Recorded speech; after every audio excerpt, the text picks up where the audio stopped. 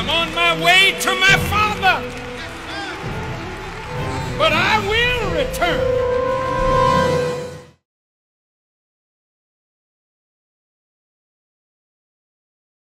Now it states in the supreme wisdom regarding the purpose and nature of the 25,000 year cycle or cycles of God's plan. It states, question, which is what Master Fard Muhammad asked the Honorable Elijah Muhammad. This question is to him. Who made the Holy Quran or Bible? How long ago? Will you tell us why does Islam renew her history every 25,000 years? The Honorable Elijah Muhammad's answer. The Holy Quran or Bible is made by the original people who is Allah, the supreme being or black man of Asia. The Quran will expire in the year 25,000, 9,080 years from the date of this writing, which occurred in the 1930s. The Nation of Islam is all wise and does everything right and exact. The planet Earth, which is the home of Islam, is approximately 25,000 miles in circumference. So the wise man of the East, black man, makes history or Quran to equal his home circumference, a year to every mile. And thus every time his history lasts 25,000 years, he renews it for another 25,000 years. Now this also gives us the best answer to the question that some people have raised regarding the whereabouts of the Nation of Islam amidst the social tension and unrest taking place throughout the United States. Well, for those who have asked that question, whether you are black, brown, or Caucasian, the answer to you is look in the mirror. That is where you will find the Nation of Islam. Those of us who are registered members of the lost found Nation of Islam and consider ourselves to be believers in Almighty God and in His Messiah are no more or no less under the sovereign power of Almighty God than any other human being on the earth. This specific group, the registered membership, are those who strive to follow the specific advice and instructions of Allah's Messiah, the Honorable Louis Farrakhan. Now, during the Honorable Louis Farrakhan's last Savior's Day address, he stated that President Trump was written in the prophecies of the scriptures. He referenced the Bible where Nebuchadnezzar, the king of Babylon, is somewhat a prototype of President Trump. So if we want to know a little more about the thinking and actions of President Trump, then we can read the biblical narratives about Nebuchadnezzar. But let us consider this one. It states, now the Honorable Louis Farrakhan also stated that President Trump would be the last U.S. president. Now let us continue with the Messiah's walk through the fulfillment of the Messianic prophecies. Now, in the previous message, we covered how aspects of the domestic life of the Honorable Louis Farrakhan is forecast in the biblical narrative of Samson. That's what we covered last week. We want to recap this. Now, this narrative is in the book of Judges, spanning chapters 13 and 16.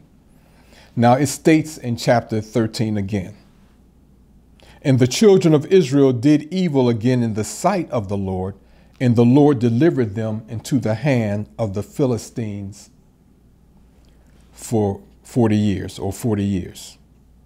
So Samson is born after this 40-year period, because he's born in this chapter, towards the end of chapter 13. In its fulfillment, this 40-year period represents the Honorable Elijah Muhammad's time among us as the Messiah, which ended in 1975. Then, according to the last verse of chapters 15 and 16, again of the book of Judges, Samson works as a defender or savior of Israel or the children of Israel for two 20-year periods. Now, this could refer to the periods of 1981 to 2001 as I mentioned in the previous message. And the second 20-year period could refer to the period of 2001 to 2021, which is right around the corner. Now, according to the biblical and Quranic narratives, Joseph is beloved by his father, Jacob. And because of this, he is envied by his brothers. Joseph is granted a vision from God of his glorious future, where he is destined to attain eminence throughout the heavens and the earth. Now, this is described in the Bible and Holy Quran, and we're going to cover this not really extensively, but almost close. So in the Bible, it states,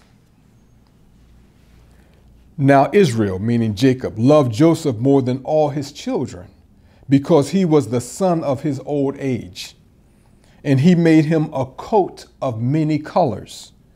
And when his brethren saw that their father loved him more than all his brethren, they hated him and could not speak peaceably unto him. And Joseph dreamed a dream, and he told it to his brethren, and they hated him yet the more. And he said unto them, Hear, I pray you, this dream which I have dreamt or dreamed. For behold, we were binding sheaves in the field, and lo, my sheaf arose and also stood upright. And behold, your sheaves stood around about and made obeisance to my sheaf. And his brethren said to him, Shalt thou indeed reign over us? Or shalt thou indeed have dominion over us? And they hated him yet the more for his dreams and for his words."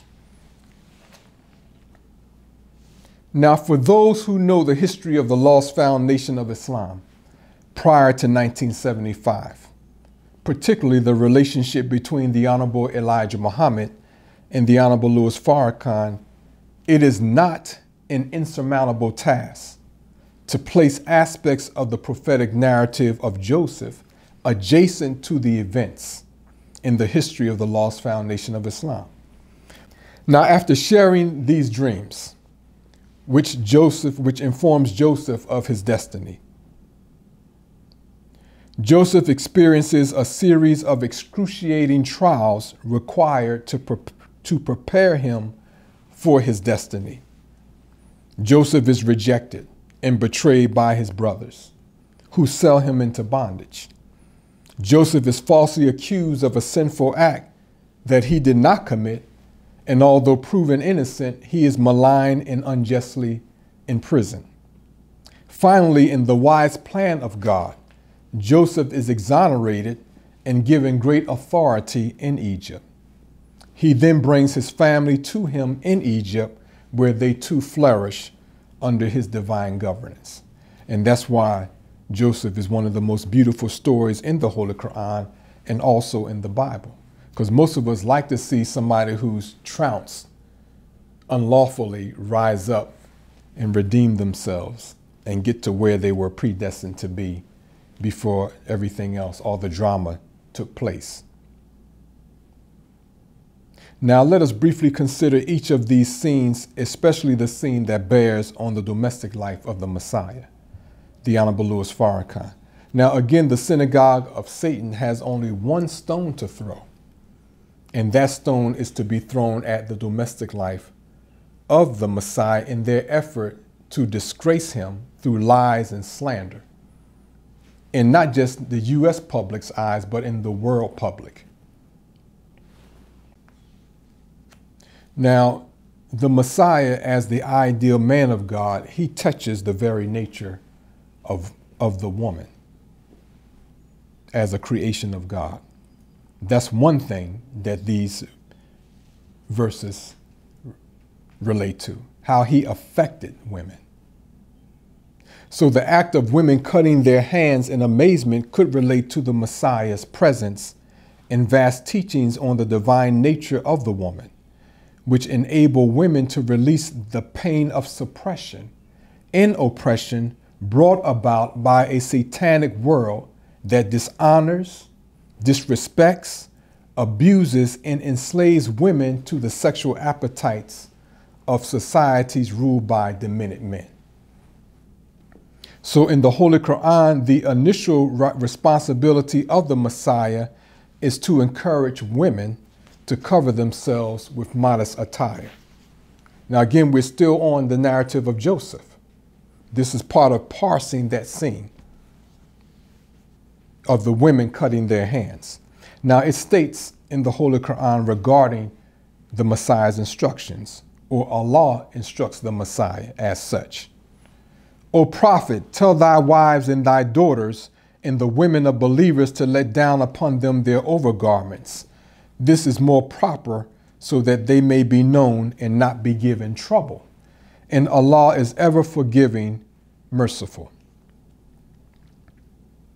So the MGT, or Muslim Girls Training Class of the Lost Foundation of Islam, represents the Messiah's implementation of this divine command. And this divine class for women is not confined to black women only. It is for all women in North America, black, brown, red, yellow, white. And that's according to the Supreme Wisdom lessons given to us by Master Fard Muhammad. So this bears on the true essence of the domestic life, which is the divine reformation and elevation of all women.